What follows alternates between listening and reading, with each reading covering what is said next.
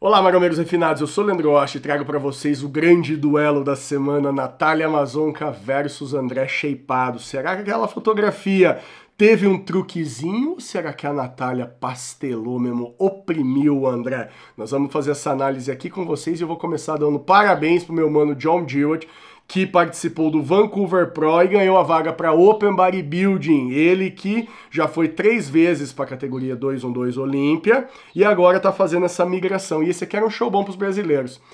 Dos 11 atletas Open, nunca ninguém venceu um show Open até hoje. Agora que o John Jewett venceu o primeiro. Então, isso aqui estava num nível bom, claro, todos os shows profissionais Open estão num nível legal, mas esse estava num nível para nós, BR, tá? Só que não foi nenhum BR lá, né? E o John Jewett tem um dos Instagram mais legais de seguir, cara. Ele se prepara sozinho e ele dá dica de treino, de pose, de produto, de como raspar carequinha, de um monte de coisa. E nós tivemos também um guest pose muito legal do atual Mr. Olímpia, Keone Pearson, paninho de pia, tá sempre ali, mas nunca tá seco, né? E, cara, impressionante. Eu fiquei impressionado de verdade, cara. Não me impressionou tanto, obviamente, quanto o Derek Lunsford naqueles guest pose fudido que ele faz no Pittsburgh e tal. Só que, assim, o volume do Keone aqui, cara, especialmente a relação cintura, dorsal e coxa, cara, o X-taper dele de frente, tá um bagulho bizarro. Ele não tem praticamente ponto fraco, o peitoral dele não é tão cheio, mas não chega a desequilibrar o shape. O único problema do shape do cara é o abdômen, que tem uma diástase terrível, né? Diástase é quando os gomos treta, não quer mais trocar ideia, vai cada um para um lado. Só que ele faz quase todas as poses no vácuo. E aí a cintura fica super estreita, olha essa pose, que tá perfeito. A cintura fica super estreita e o abdômen fica com uma estética muito melhor. E aí eu pergunto pra você, esse fera aqui também, Shaun Clarida, publicou essa última atualização. Elas estão mais ou menos na mesma data e os dois agora só vão participar do Mr. Olímpia. Vendo essa atualização do Shaun Clarida aqui, pra mim fica claro que ele tá mordendo os ferros, ele já tá carbando só com areia a partir de agora, e ele quer marcar um ponto nesse próximo Mr. Olímpia, que ele quer expor a condição do Keone Pearson. Olha a diferença de condição. Olha o Keone Pearson. Tá bem, ele tá no prazo, não sei o quê. E a gente já sabe que ele não vai chegar seco pra caramba, estralando, não sei o quê. Olha aqui, a salsicha aqui, aquele negócio todo. Só que aí a gente olha aqui o Clarida. Meu, ele tá tipo há 3 semanas do show, praticamente, cara. É só dar uma puxadinha aqui e dar uma refinada no shape. Então eu acho que ele vem pra mostrar que ele vai ser o cara mais completo, porque ele não tem nenhum ponto fraco, apesar de eu não gostar muito do shape. O cara mais preenchido mesmo, fullness brabo, e com certeza o mais seco possível da 212, cara. Ele já tá meio que na pele. Olha isso aqui, cara. Olha o posterior desse aqui. E o posterior que a gente acabou de ver aqui, olha quando... É isso. E se você não conhece Natália Amazonca, é esta pessoa que está na sua tela agora tentando te seduzir. E agora você me fala, marombeiro refinado, ela teve sucesso? Você encararia? Faz o seu tipo? É assim que você gosta de uma bela fêmea? Deixa aqui nos comentários que eu quero dar umas risadas dessa vez. A Natália Amazonca, ela já protagonizou vários vídeos aqui no nosso canal. Inclusive, ela acabou de comprar para o marido dela Apollo, da Insider. Cupom Osti esse mês. Essa daqui não é uma daquelas polos que fica toda torta, com aquela gola marfanhada depois que você lava 2 vezes. Nada disso. Aqui é tecnologia Insider. Tecido que desamassa no corpo, seca rápido, não desbota e não te dá CC. Para você que precisa trabalhar na estica, tá precisando de uma polo decente mesmo, para parecer bem na empresa, é essa daqui que você vai investir o seu din-din. Aqui nós temos para ela, né? Aquela que te deixa doente? Pois é, o top perfeito azulzinho mais bonito de todos, cupom Osti 12%, Tech Shirt, a minha, azulzinha, GG, 1,84 m, pode comprar que você vai se dar bem. O cupom Osti e o link estão aqui na descrição do vídeo. Compre dos canais pequenos, não fortaleça a grande mídia. Fortaleça, só de clicar no link você já fortalece o nosso canal. Vai lá e dá uma força aqui pro Mano Osti. Essa fotografia aqui, onde André Shapeado aparece visivelmente desconfortável, tá causando um pouco de emoção aqui na internet, né? E a realidade é a seguinte, eu vou contextualizar a foto. A Natália Amazonca é um bicho mesmo, cara. ela tem proporções muito loucas. Ela tem um baita quadríceps, a cintura dela é bem estreita e ela tem muita caixa.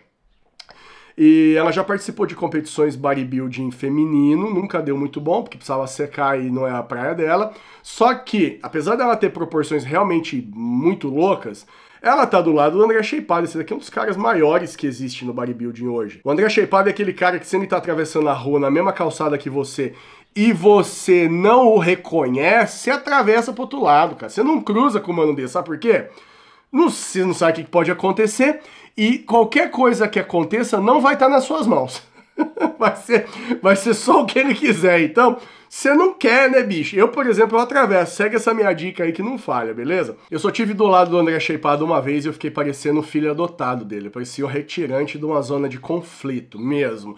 Magro, frango, pequeno, todos os adjetivos que podem diminuir o shape de uma pessoa eram aplicados a mim naquele momento, cara. Ele não parece que é desse planeta, é uma aberração, e aqui ele não tá na postura mais crescida, né? Ele tá meio envergadinho pra frente, mas mesmo assim, cara, eu acredito que esse tamancão aqui da Natália deve ter aí, no mínimo, por baixo, entre 15 e 20 centímetros. Eles estavam fazendo figuração nesse Euromuscle Show aqui e ela publicou essa fotografia onde ele aparece visivelmente desconfortável. E pra mim a foto tá mexida sim. Por quê? Porque ela tem histórico, né, Natália? Tem histórico, vamos dar uma olhadinha? Cara, aqui esse equipamento aqui, ele sofreu um acidente, porque o cara tava fazendo aqui um tríceps pulley e aí bateu o teto preto ali e ele deu uma cabeçada aqui, ó. Olha o jeito que ficou esse ferro aqui, minha nossa senhora. Agora, o cabo, por que que esse cabo tá aqui e ele faz essa barriga na polia, faz essa barriga aqui na continuação e depois ele volta pro ferro, pra direção do ferro? Isto é uma coisa inexplicável. Eu te falo porque eu tenho muita máquina na minha academia e nenhuma delas faz isso. Inclusive, cara, eu subo muita escada também e as escadas que eu conheço não tem um único degrau abaulado, como esse aqui que a Natália tá. Não, olha essa foto, cara. Ah, eu acho que é o mesmo tamanco? Vamos dar um visu aqui. Não, não é o mesmo tamanho. Quase, hein? Já ia falar pra vocês que ó, eu tinha errado, afinal não é tão alto assim. Aqui tem uns 15, né? Bom, mas vocês já entenderam mais ou menos como é que funciona o esquema, né? Olha lá, mais uma série dos cabos que estão em lugares que a gente não sabe o que tá acontecendo. Este cabo aqui, ele vem retinho, e aí de repente ele vê que ele vai perder de aparecer na foto, aí ele mete a cara assim, ó, aí ele, opa, dá uma pescoçada, e aí ele abre até a polia, que tá aqui embaixo. Aí você vai falar assim, não, Osti, mas poxa, tá certo, porque a polia tá mais pra frente, e onde o ângulo do cabo fixa tá mais pra dentro, eu sei, mas aí ele teria que começar a vir logo do início, não aqui, a partir da metade do rolê. É ou não é? Então, isso aqui caracteriza mais uma vez o negócio aqui. Tem um monte de falhazinhas, mas a Amazonca, ela geralmente não dá muita bandeira. Ela dá uma mexidinha de leve, porque o shape dela é ignorante mesmo, mas ela quer valorizar o máximo possível. Aqui, ela pegou o filtro do Xindão. Você não lembra quem que é o Xindão? Olha o Xindão aqui, ó. Olha o filtro dele. Esse aqui é o filtro que o Xindão põe nas fotos dele, mas não condiz com a realidade, né, Xindão? A realidade é bem diferente, ó. Essa aqui. Xindão. Tô devendo mais uns vídeos aí do Xindão, né? Pra gente poder atualizar aqui a situação. Então a Natália Amazonca, ela tem histórico, ela faz esse tipo de coisa também. Então eu acredito sinceramente que nessa fotografia aqui, ela no mínimo deu uma valorizada na cintura e na coxa. No mínimo, assim, por baixo mesmo. Por quê? A intenção dela é que a foto viralize mesmo, que ela fique impressionante no rolê, etc e tal. E é assim que ela fica mais famosa e ganha mais dinheiro. É isso! É isso, marombeiro refinado. Deixa aqui um comentário. Obrigado por ter assistido. Gaste todo o seu dinheiro na Insider, cupom Osti. Fiquem com a gente até o próximo.